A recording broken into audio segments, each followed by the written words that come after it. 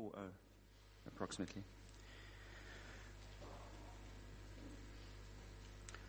Do not rebuke an older man harshly, but exhort him as if he were your father.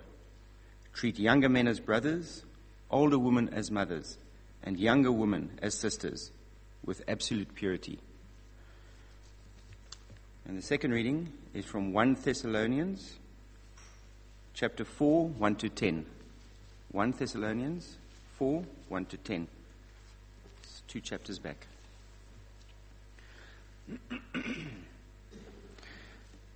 Finally, brothers, we instructed you how to live in order to please God, as in fact you are living. Now we ask you and urge you in the Lord Jesus to do this more and more, for you know what instructions we gave you by the authority of the Lord Jesus Christ. It is God's will that you should be sanctified, that you should avoid sexual immorality, that each of you should learn to control his own body in a way that is holy and honorable, not in passionate lust like the heathen, who do not know God, and that in this manner no one should wrong his brother or take advantage of him. The Lord will punish men for all those such sins, as we have already told you and warned you. For God did not call us to be impure, but to live a holy life. Therefore, he who rejects this instruction does not reject man, but God, who gives you his Holy Spirit. Now about brotherly love, we do not need to write to you, for you yourselves have been taught by God to love each other. And in fact, you do love all the brothers throughout Macedonia. Yet we urge you, brothers, to do so more and more. There ends the reading. Paul's, and it's good to have you with us. Friends, we've been working our way through a series on relationships, and this morning we're going to be coming to something that's entitled Kissing Dating Goodbye. There is a question mark, okay, because I'm not kissing dating goodbye, but maybe we need to redefine and rethink the concept of dating. But before we do so, and before we pray, let me just say a couple of things. Firstly, to say that in your bulletin there's a put-in church, which is next week, next Sunday night. It's in the evening. It'd be wonderful if you could join the students. They'd love to have you. And if you're able to bring something, talk to Amy. Don't phone her, because the phone number's wrong in the bulletin. Talk to Amy, or if you don't know who Amy is, ask someone, or otherwise speak to Karina at the office. Then just secondly, we've got, you may have got an invite as you came in. If you didn't, please grab one from the entrance table on the way out. It's a week of meetings which we call in Big Questions, Concise Answers. It's coming up from next week. That's right, it was 10th. Yes, next week, the 19th, Tuesday night, the Thursday night, and the Sunday night, as well as on the Sunday morning. We're going to be dealing with big questions that people ask. And I urge you and encourage you to take one of these, to read through the questions, and I'm sure you may well benefit to come along, but also to urge you and encourage you to invite others you think would benefit from hearing short, quick answers, pithy answers, concise answers to those questions. There'll also be, following that, an open time for questions. So it's a great opportunity to come along and to bring guests. And then just to highlight with respect to this series on relationships, there's been a change to next week. I was due to do the fourth in the series on divorce, but David Seckham, the former principal of George Whitfield College, is around at the moment, and we found that out, and we've taken the opportunity to invite him to preach. And we want to get him before he leaves, and so next week will be it. And he's writing a book on families, so that fits in perfectly with our series. So he's going to be speaking on families next week. Do keep that in mind. Friends, it would be helpful if this morning you kept your bulletins open. There's an outline there. Keep your Bibles open. We're going to jump around a fair bit, but we're going to stick very much in 1 Thessalonians largely to begin with. 1 Thessalonians largely to begin with. But the outline, it's a busy outline this morning, which is never a good thing. But I'm hoping to get through a fair bit, and hopefully the outline will help you to know where I am and where we are as we go along. Let's pray and ask God for His help.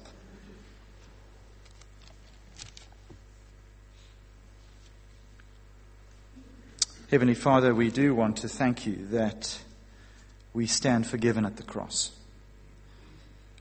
What a love, what a cost.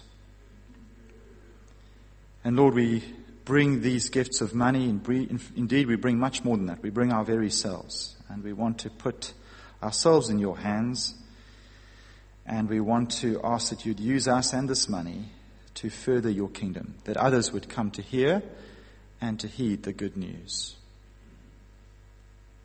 We pray that as we consider your word this morning, and as we consider the subject, we pray that you would give us by your Spirit wisdom and understanding and strength to live as you please, for Jesus' sake. Amen.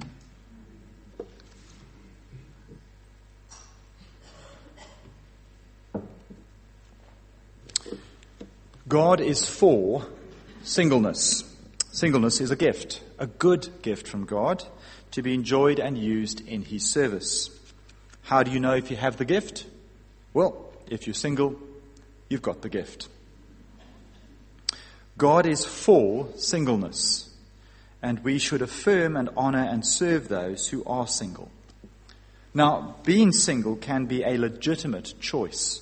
The Apostle Paul wishes others were like him. He says in 1 Corinthians 7, it's good to stay unmarried, single, as I do. And he goes on to explain that singleness is a gospel choice, a great choice. We must honor those who've made that choice. Though for many, being single may not be a choice. They'd like to exchange the gift of singleness for the gift of marriage. Note, the gift of singleness is still a gift, and so is the gift of marriage. But some would like to exchange that gift for marriage, and that's good too. God is for marriage. He's a fan. It's his idea. And God is for dating, which is just a cultural means to find a suitable spouse. And like everything, there's biblical precepts and principles which should govern and order singleness, marriage, and dating. Now, I guess that what we're going to be saying this morning will, I trust, be helpful to those who are single, but much more than that, helpful to all of us, actually, and particularly also helpful to parents and others who may influence and help those who are in this situation. If we're going to talk about dating and how to conduct ourselves before marriage, well, we need to talk about marriage itself, because that's where you're heading or hoping to. So, marriage is designed by God to be a lifelong commitment between a man and a woman, which also produces and nurtures children. I'm just doing a brief recap of 2 weeks ago and last week, and if you haven't listened to them, please do on the website, because this talk really builds upon them. And so marriage, lifelong commitment between a man and a woman, which also produces children.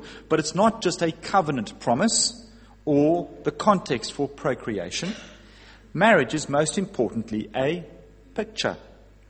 At a wedding, there's always lots of pictures, snapshots, photos of the bride, dress, hair, groom, church, reception, flowers, guests, you name it. Well, marriage is a picture, a snapshot of a much greater and more important reality. That is, the marriage between God and his people, the marriage between Jesus Christ and his bride, his followers, his church. Human marriage is a temporary earthly arrangement. It's a picture of the faithful, eternal, heavenly relationship of God with his people. And so as such, human marriage must reflect or testify to the marriage between God and his people. And so as such, it needs to be faithful and loving, marked out by service one to another. Faithfulness is the basis of marriage. Service is the purpose. Which is why sex is for marriage, because it's meant to be enjoyed within a faithful relationship, an exclusive commitment between two people. And it's meant to be an expression of service. Sex is not to be selfish. It's about serving another, ensuring their enjoyment and pleasure. So God says, before marriage, no sex. After marriage, lots of sex. Marriage is the destiny. Whatever you do before then has to keep that in mind. As Christians, we live now on earth in the light of what's ahead, our heavenly future. Well, we also live before marriage in the light of what's ahead, marriage. Recently, a friend of mine offered me some advice on time management. I need the advice. He said, whenever we say yes to something, we're saying no to something else. As Christians, we've also got to say yes and no, or no and yes. It mustn't be a ja near. It must be a ja and a near. Well, if you visit a lake or a dam, you might see a signboard saying, no fishing. And when you're driving, you may see a signboard saying, no U-turn. Well, the church ought to also have a signboard outside which says, no sexual immorality. It's not allowed. In Ephesians chapter 5, verse 3, Paul says, but among you there must not be even a hint of sexual immorality, or of any kind of impurity or of greed, because these are improper for God's holy people. Sexual immorality is out of place among God's people. There shouldn't even be a hint. In Paul's first letter to the Thessalonians, as Steve read for us, chapter 4, verse 3, Paul says, it's God's will that you should be sanctified, that you should avoid sexual immorality. Now flip over with me to 1 Thessalonians chapter 4, and let's dig a little deeper into what God says there. The church in Thessalonica was doing really well. This is a letter full of commendation. They're doing good things. But look what it says in chapter 4, verse 1. We've looked at the no. Now let's look at the yes. Verse 1 says, finally, brothers, we instructed you how to live in order to please God, as in fact you are living. What a compliment. And again in verse 9, just dropping your eyes down there, he says, now about brotherly love, we don't need to write to you, for you yourselves have been taught by God to love each other. And in fact, you do love all the brothers throughout Macedonia.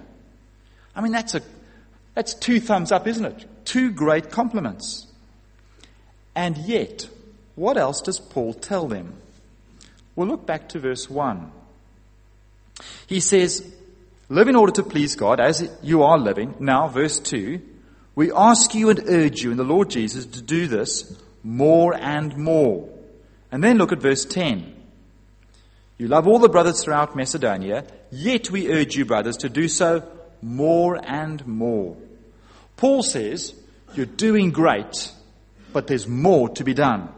You're going well, but keep going. And in between verses 1 and 2 and verses 9 and 10, Paul highlights an area which might trip them up. He talks about sex. And if sex is an issue for this God-pleasing, people-loving church in Thessalonica, then I reckon it's going to be an issue for any church, any Christian. So what's Paul say? Verse 3. And here's what God wants for his people. He says, verse 3, it is God's will that you should be sanctified, that you should avoid sexual immorality. Now, sanctified simply means holy or set apart, different from the worldly culture around us. God wants us to be more and more sanctified. Therefore, verse 3, we should avoid sexual immorality. And here's how, verse 4. It's all got to do with control, self-control. Verse 4, each of you should learn to control his own body in a way that is holy and honorable. Control your body in a holy, set apart, different from the world way, which is what verse 5 says. Control your own body in a way that's holy, verse 5, not in passionate lust like the heathen who don't know God. It's a contrast, isn't it?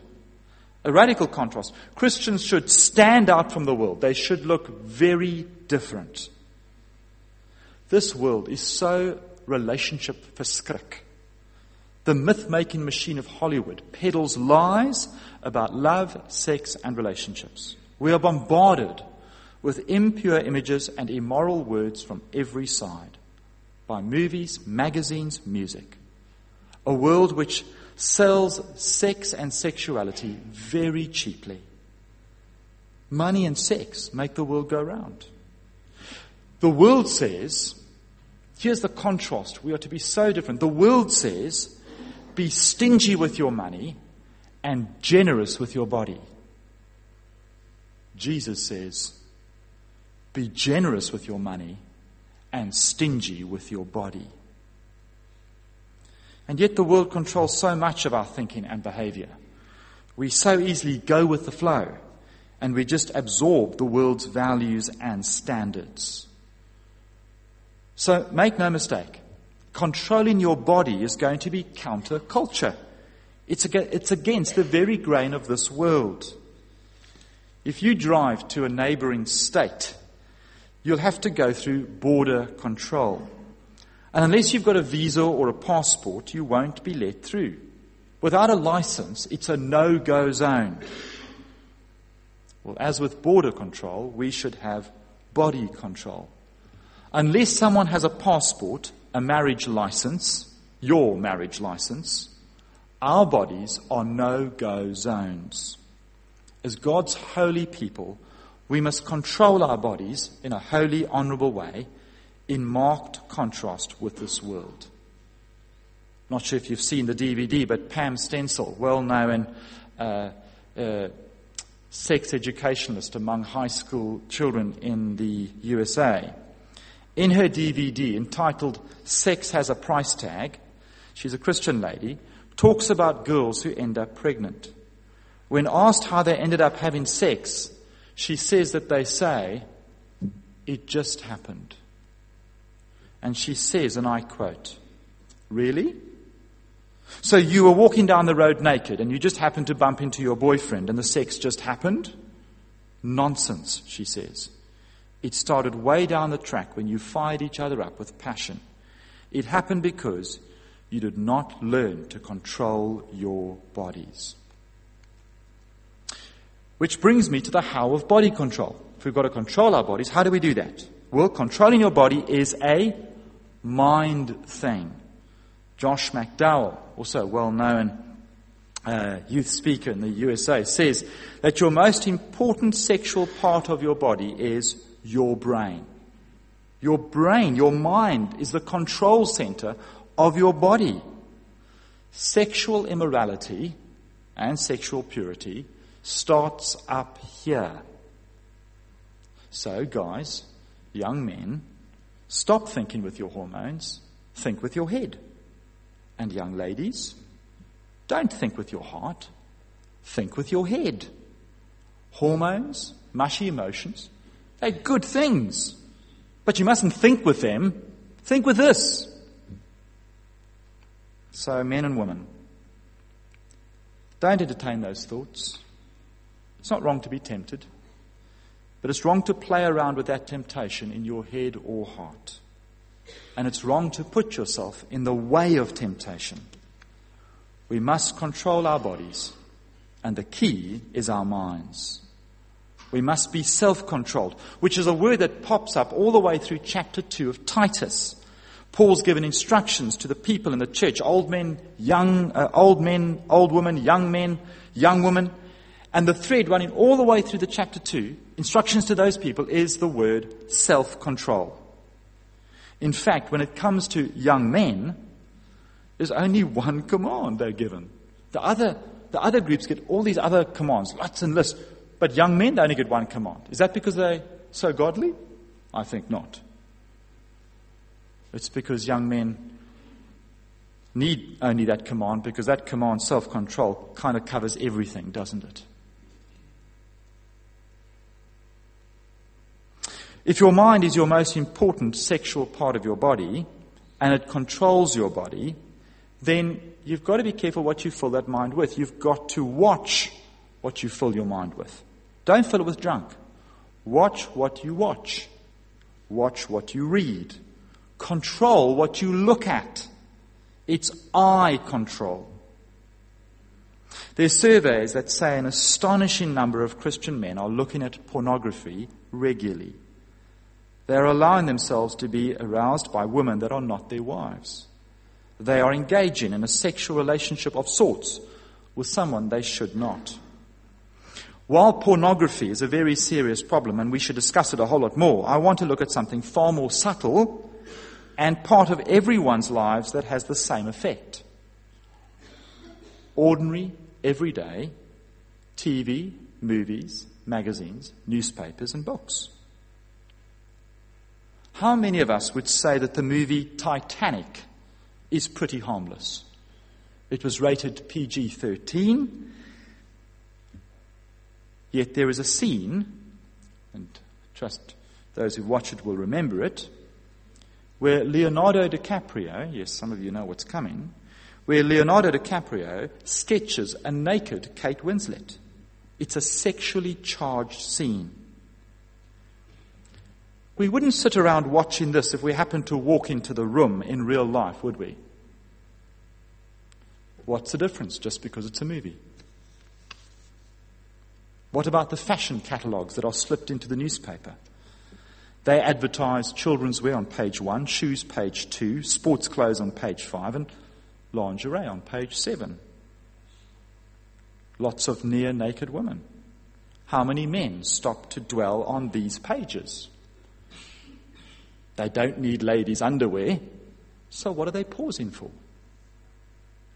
We take so much as okay when it's not. Trying to show us that our culture, we so easily are absorbed into it, when actually we need to be radical about controlling our bodies, our minds, and our eyes. Well, let's move on to our next point. Many Christians today presume physical intimacy and dating go hand in hand. So here we get into dating. Excuse the pun, hand in hand, physical intimacy and dating. And they've developed a sort of Richter scale of what is and isn't allowed. Sex isn't allowed, but passion and kissing is okay, while petting is for couples who really like each other, and if you're engaged, you can almost go all the way.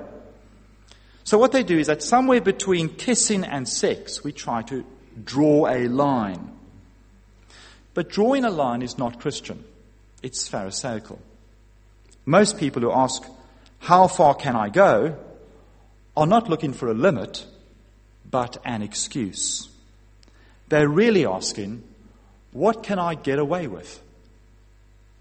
How far can I go is the wrong question to ask. You should ask, how can I stay pure? And how can I keep this other person pure? And to that question, the Bible gives a very clear answer.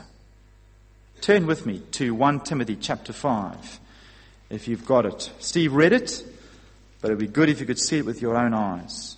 1 Timothy chapter 5, verse 1. Paul again is giving commands to Timothy on how to behave towards different groups of people in the church. And he says, do not rebuke an older man harshly, but exhort him as if he were your father. Treat younger men as brothers, older women as mothers, and younger women as sisters, with absolute purity. It's pretty clear, isn't it? Treat younger women as sisters with purity, absolute purity. You may ask, how far can I go? The answer is, treat your special other person as your sister. Join the dots. You don't need to be a rocket scientist. Now, does this mean affection of any kind is out? Well, let me ask. Is it appropriate to show affection towards your sister? Yes, of course. I order my boys to give their sister hugs and kisses. Hugs and kisses are appropriate ways to show affection to family members and friends. But there are hugs, and then there are hugs. There are kisses, and then there are kisses. There are acts of affection, and then there are acts of arousal. Acts of affection are acts of love. Acts of arousal outside of marriage are not acts of love. If you want to know what's what, ask yourself, would I treat my sister in this way? Or ask yourself, am I treating this woman with absolute purity? Now, I know our society thinks very differently, doesn't it? What the Bible is saying here is radical, and it's laughed off by others as crazy. In fact, it's laughed off as crazy by many Christians. What we're told by the world is that you've got to be compatible. There's got to be physical chemistry, which means you need to try before you buy. That's rubbish. The Bible has a compatibility test as well. If you want to know if you're made for each other, physically speaking, the key is, if you're a man and she's a woman, you're compatible. You've passed the test. Well, let's come to my fifth point this morning on your outline. Dating. That is, asking to spend time with someone is, as I've said before, a cultural means of finding a partner. Nothing wrong with that. It's good. There's many ways and many different cultural ways to find a partner.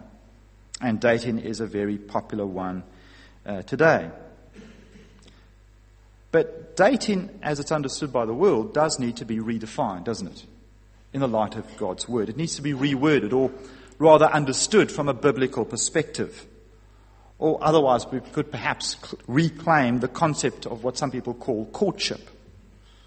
Courtship is best defined as an exclusive friendship with a view to marriage. A friendship towards marriage. Courtship is intentional. It's working and heading towards marriage. It may not get there, but that's the mindset. Because courtship keeps your future spouse in mind now, and keeps her future spouse in mind now. Keep yourself pure, keep her pure. So ask, will her future husband, even if it's not you, will her future husband thank you for keeping her pure? Or, on the other hand, simply behave in such a way as if her father is present at all times? There's lots of good wisdom when it comes to dating this way. And let me add a few words of general wisdom. These aren't right and wrongs. They're just good godly sense. Make friends, nice and slow, have fun. Talk, communicate. Show affection, but don't arouse. Be careful where you spend time together. Cars are made for transport, not for late night chats, I say to students. I also say to them, beds are made for sleeping in, not for sitting on. So don't kuier in jou kamer, kuier in public. Furthermore, spend lots of family and friends time. Spend good time with his or her family. Spend time with his or her friends. It's healthy and helpful. And you know what? You'll get to know them a whole lot quicker, seeing them in those contexts. Furthermore, be careful when you spend time together. Don't have late nights. And then hear, and most probably heed, the advice of your Christian parents or elders.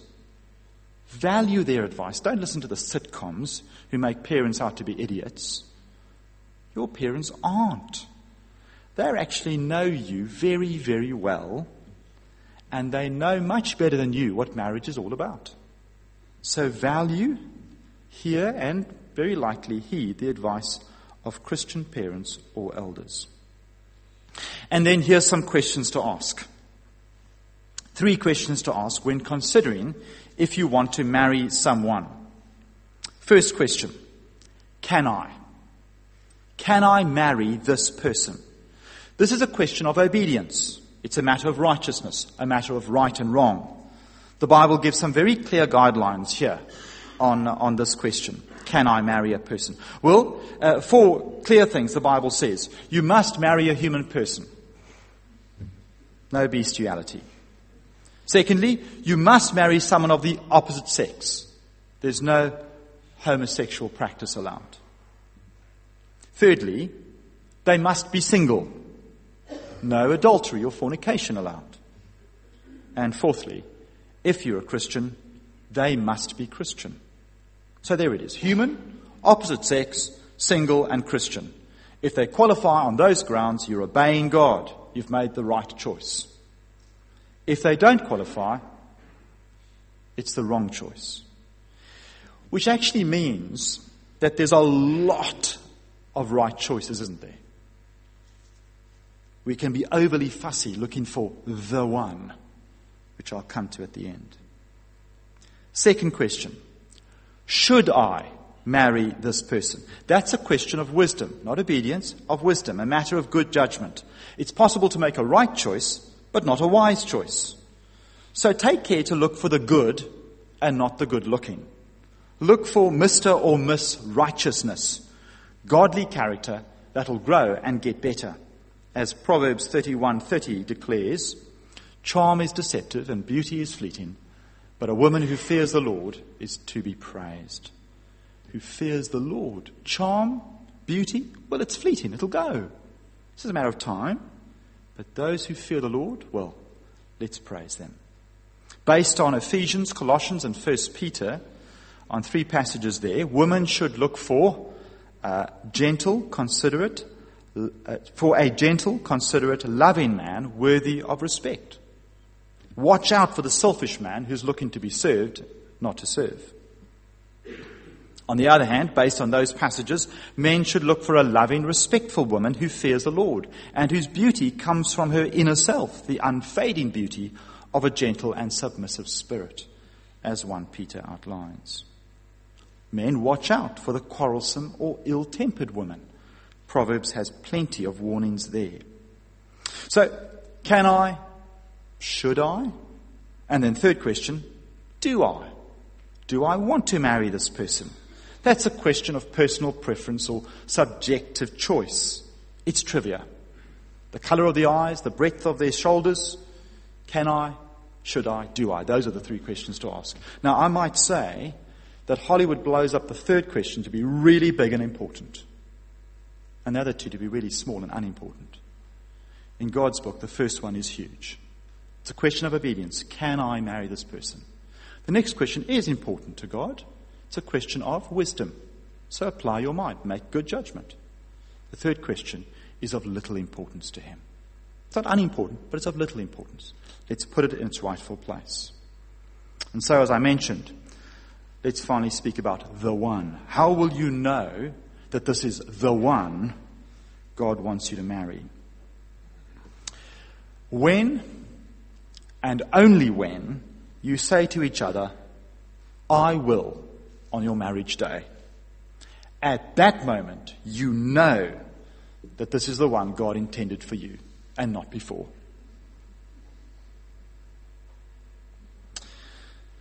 I know I've said a lot, and there's probably lots to discuss and debate and think about.